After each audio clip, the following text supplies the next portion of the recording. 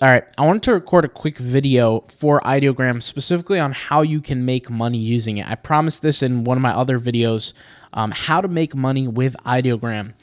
There's a few different ways. Obviously, you could use it from a print-on-demand perspective, and we showed kind of tutorial how to do that, right? We made an image in Ideogram. Specifically, I'll go to my profile. I'll go to private here. I'll scroll to this stay cool image, this one, whatever, and you can take this image, you can upload it into Canva, separate the image and the text, right? And it will look kind of like this. Then you could play around with the text, make some edits, fix the spelling, right? Add some grunge, kind of play with the colors, play with the arc, the effects, and next thing you know, you have a design, right? That's one way, and you can post those designs on Redbubble, on TeePublic, on Merch by Amazon, you name it. The sites go on and on and on, right? You could take those same designs and you can post them on your own private websites and sell them there. You could post them on Etsy stuff. You could sell them there. So those are options, right? Those are kind of the obvious options that everybody knows about. What's another way that you can make money off of Ideogram that's kind of close to the print-on-demand world? Well, there's a platform called Creative Fabrica. Now, I just want to go ahead and state, I'm not a customer of Creative Fabrica. In fact, I don't even recommend you to be a customer. I don't see the benefit of it. In fact, it actually will create more problems than it will create benefits. But there are plenty of customers that use Creative Fabrica where you can take different images, different elements, and sell them. Now, some of you might say, why would I sell images? Like, what's the point of selling them? Why can't people just go out and make their own? Well, images, kind of like the stuff you're seeing here, not just images, but fonts, graphics, different kinds of elements that people use in their work, helps from a speed perspective. You know, sometimes people don't want to necessarily go out there, create all the images. Maybe they have money to spend, and so they'll use your graphics. So I recommend you be a contributor to Creative Fabrica over actually being a customer.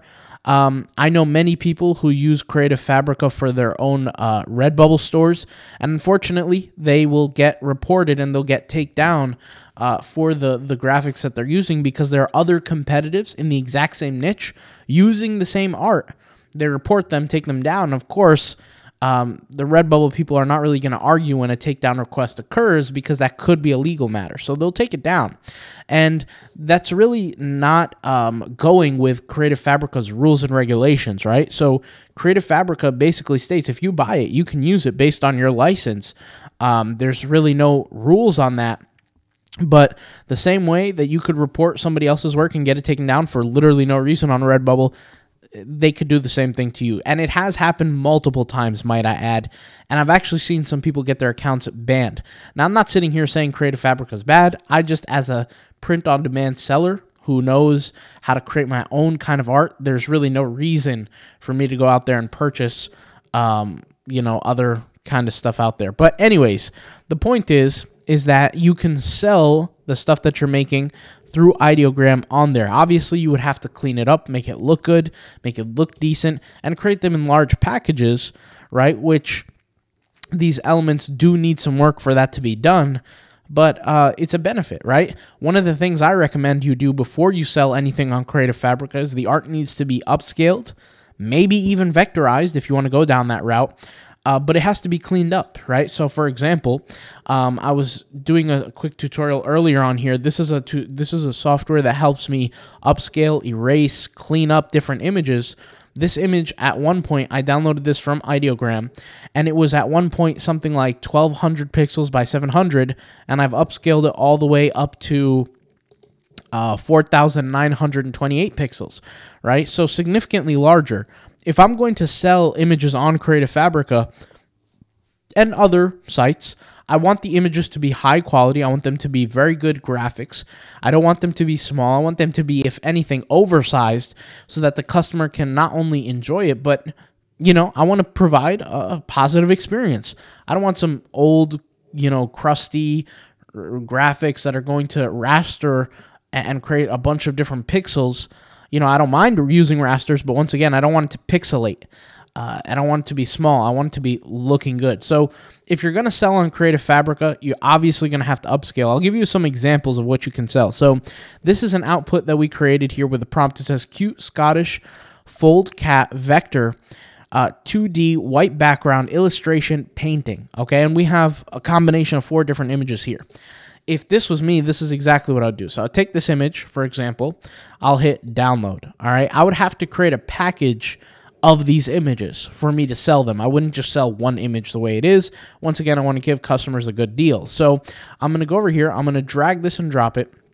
And then what I'm going to do is, if I don't see anything immediately that needs to be fixed, right, I'm just going to go straight to my upscaler. Okay, so the image is currently 1024 pixels by 1024. I'm going to click 4x. I want it 4 times the size. And here it is, 4 times the size, 4096 pixels by 4096. And there we go, we have the image. It originally looked like this. Now it looks like this. Pretty much the same. There's really no change, except it's larger. Then I would take this and download it. Maybe I would turn it into a vector. Maybe I wouldn't. It just depends on the scenario. But that's an example of what I would do. And I would create more of these. So for example, I would copy the prompt, sit here, paste this. Let's go ahead and paste this actually.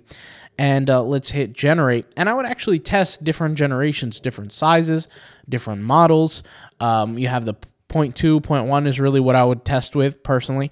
You have magic prompt on, you have magic prompt off. I have it off currently, but these are different examples of what I would test with, and I would create different pieces of art. Like for example, this is a different piece of art, but I would take them and use them. These all 4 of these images look decent enough, I think, to be able to be out there, except for probably this one. This one is a little bit too blended in right here, but these are pretty decent, right? I can take this, do the same thing, upscale them, remove the background even, put them in a package, sell them on Creative Fabrica. That's one option.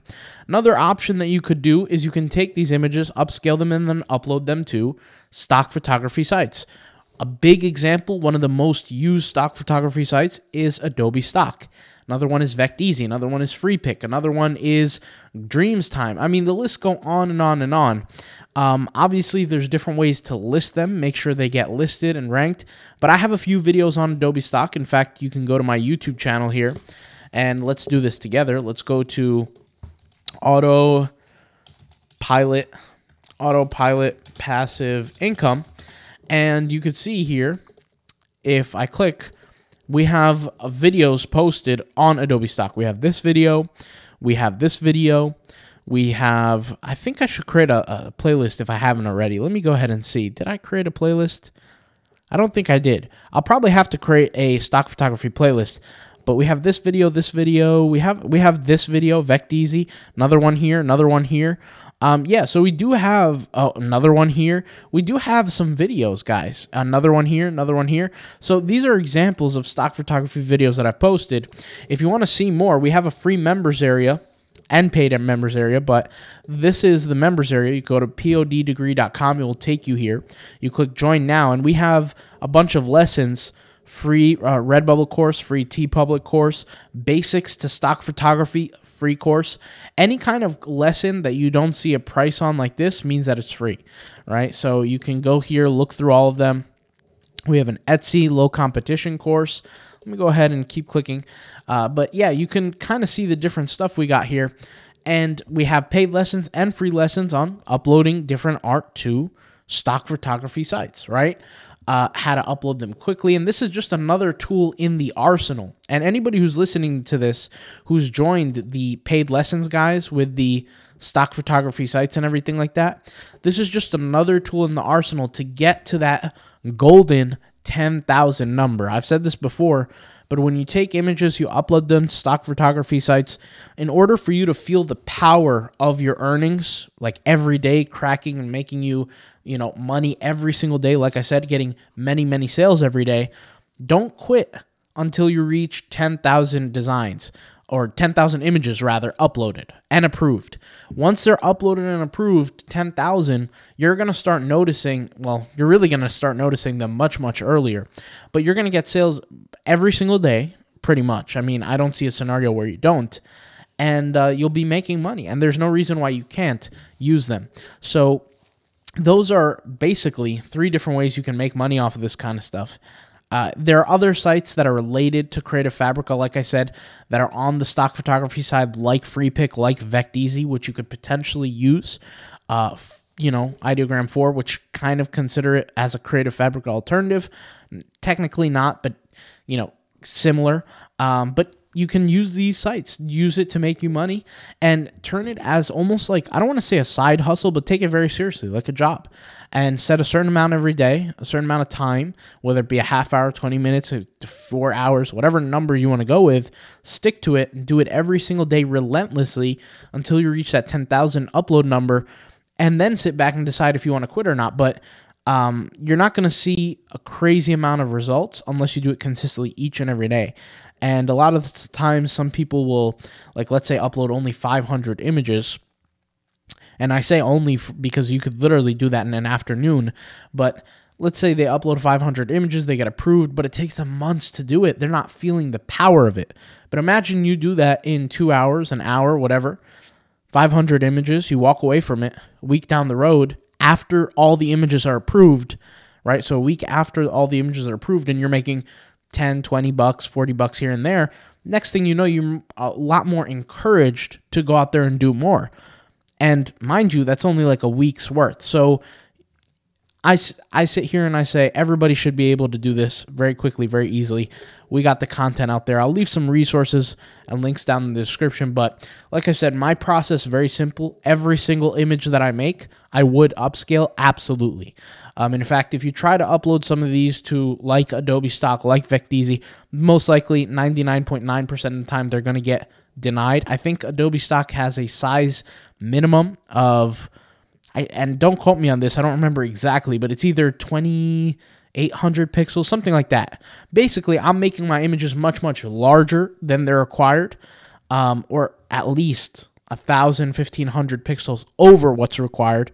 And I don't worry too much about what's required because I'm always doing more than what's required anyway. So I have no reason to worry about it. That's why I can't recall the exact number. The point is that the upscale is pretty much necessary. You upload them, you make the money. Very simple. All right, I'll talk to you guys later. Thank you guys for watching. Hopefully you enjoyed this video. I'll see you guys soon. All right, peace out. Bye.